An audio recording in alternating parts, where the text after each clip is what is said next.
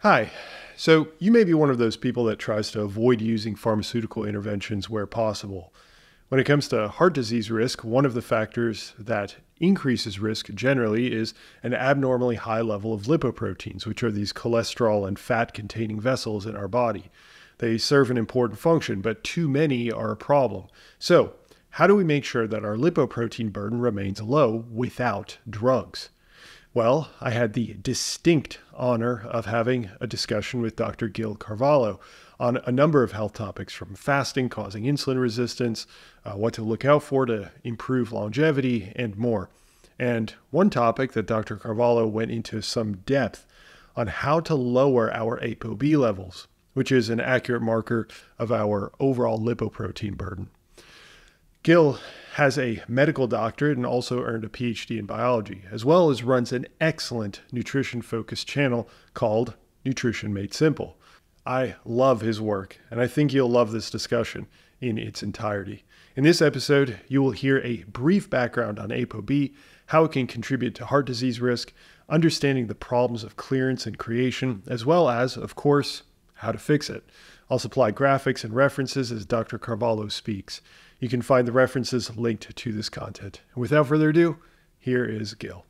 So ApoB is a protein. It's short for apolipoprotein B. So apolipoprotein B, and these are essentially tags that maybe I should take a step back and explain what a lipoprotein is, just in case people aren't familiar with that. So these lipids, these fats, travel around in our blood. Cholesterol, you've heard of cholesterol, you've heard of triglycerides. These things travel around in our blood, but they don't, oil and water don't mix, right? So they can't travel, like they can't just float around, they would clump up.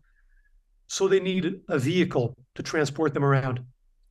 So you can imagine a car or a truck or a boat, whatever analogy fits, to transport fats back and forth in between our tissues through the bloodstream.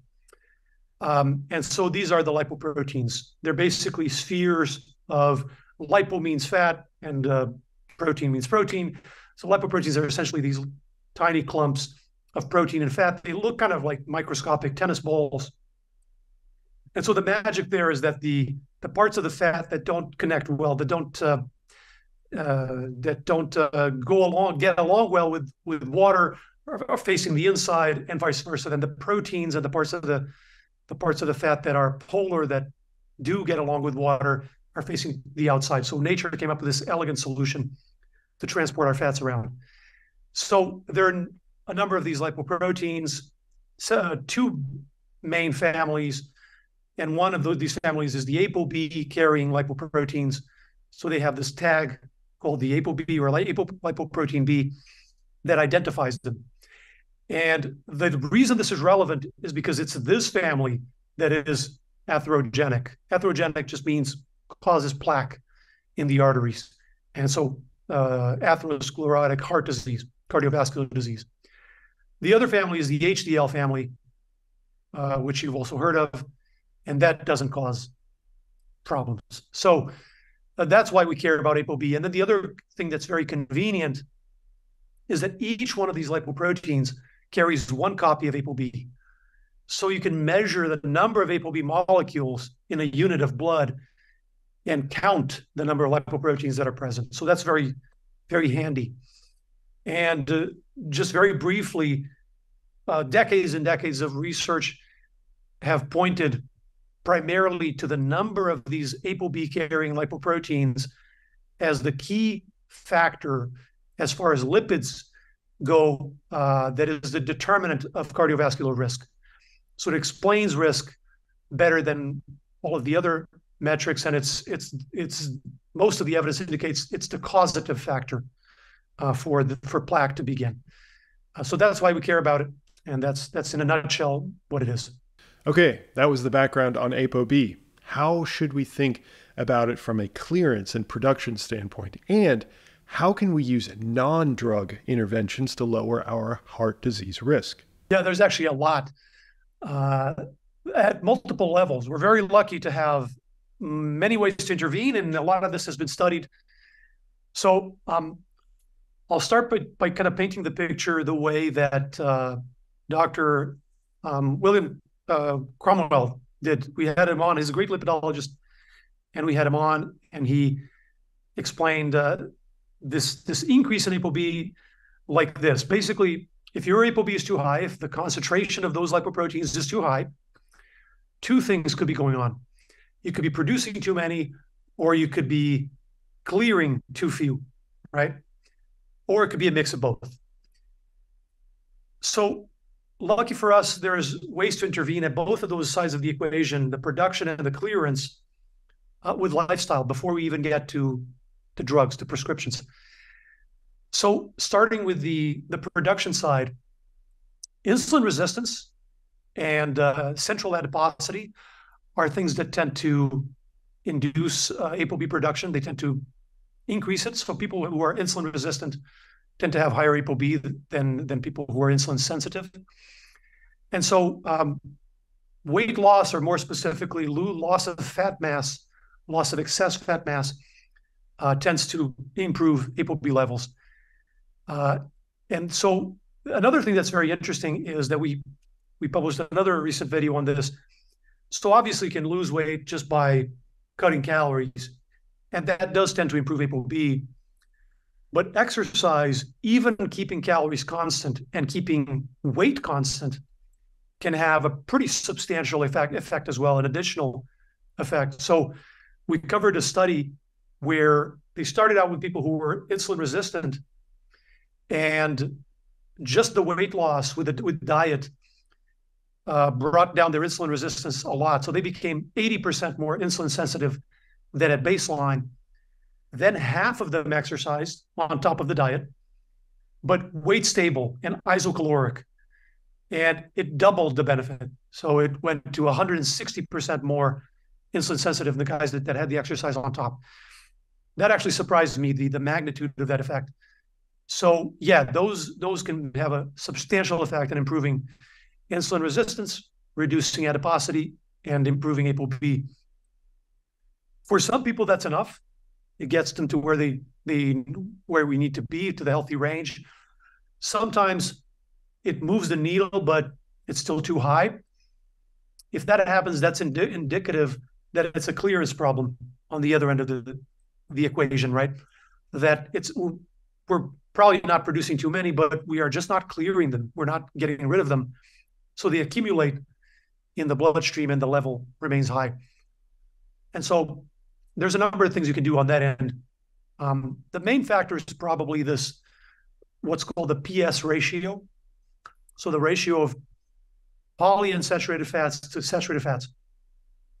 And really it's any unsaturated fat, because monounsaturated has the same effect. It might just be a little less potent than poly, but they both have this effect. So even mechanistically, saturated fat, a diet very high in saturated fat, there's some heterogeneity there. So I'm kind of simplifying this. Not all saturated fatty acids are the same, but in general, a diet very high in saturated fats will tend to reduce the number of LDL receptors on the surface of our liver.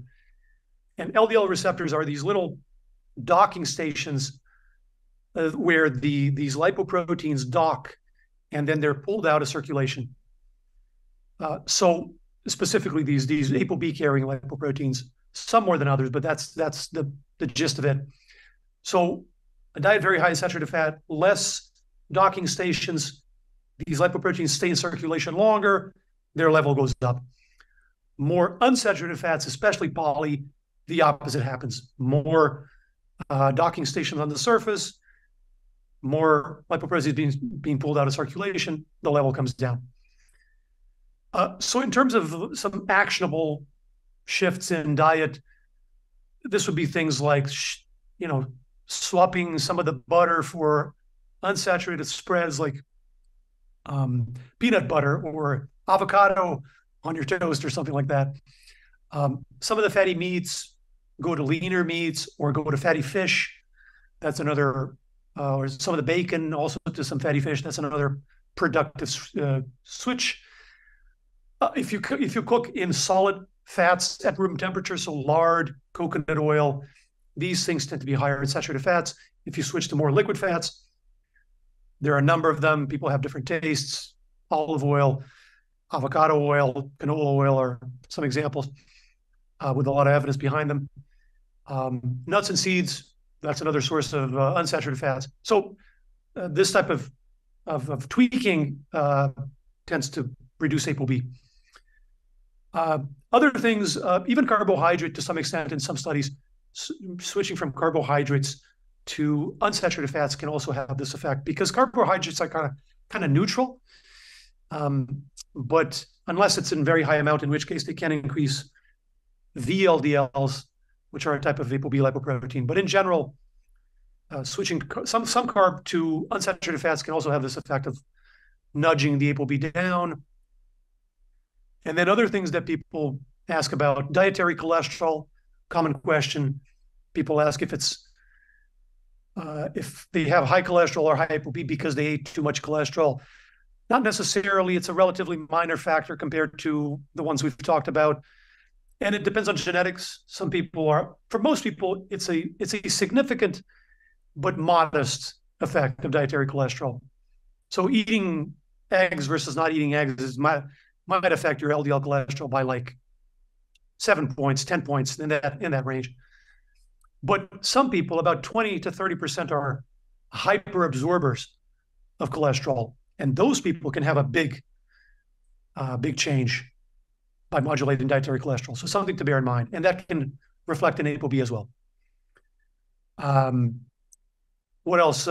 Fiber, the amount of fiber in the diet, especially soluble fiber, can help bring ApoB down. Some sources are oats, barley, eggplant, apples, okra, soluble fibers. If you look up soluble fiber sources, you'll get lists on Google. Berries are a good source as well. And then ultra-processed foods can have an effect of increasing ApoB. Used to be that trans fats, industrial trans fats, were a factor. Now, not so much because they've been kind of discontinued in the US at least. But concentrated fructose can have this effect as well. So sodas, sugar-sweetened beverages can have an effect of nudging up ApoB. So moderating that can help. Soy protein, there are some studies showing that soy protein can help bring down ApoB as well. That's it off the top of my head for dietary tips and exercise tips. We touched on exercise. And then supplements, I guess, fits under the umbrella of lifestyle. It's not quite, it's a hybrid between lifestyle and prescription meds. It's a limbo. So there are a number of supplements that have been shown to help lower both cholesterol and ApoB. The effect is generally modest compared to like a statin or something like that, but they can help nudge the numbers a little bit. Red yeast rice can work. Psyllium husk can work. It's essentially a fiber supplement. You mix it in water and you drink it. So those are some examples. There's a couple of others. Stanols, phytostanols is another thing out there. Yeah, that's essentially it. For most people, those tweaks can have a substantial effect, and for most people can get them in the healthy range. Sometimes people have genetic limitations and are doing everything right, and they're still not there. You know, no shame. It's we're not all built the same. We have viewers that their lifestyle is like picture perfect. They bike miles and miles every day. They eat everything perfect, but it's still too high. And that's when the pharmacological tools come in. That's what they're for. No shame in going that route. That was a tremendous amount of information, nicely packed together by Gil. If you'd like a document with everything succinctly put together for you, I'll have one in my free community under the free resources, which is linked in the description of this video. That said, I'll have more content with Dr. Carvalho releasing soon, so stay tuned. But if you'd like to hear more of his work right now, I have his channel linked as well. With that, I hope this was informative, and check out this video if you want more on the topic. Bye.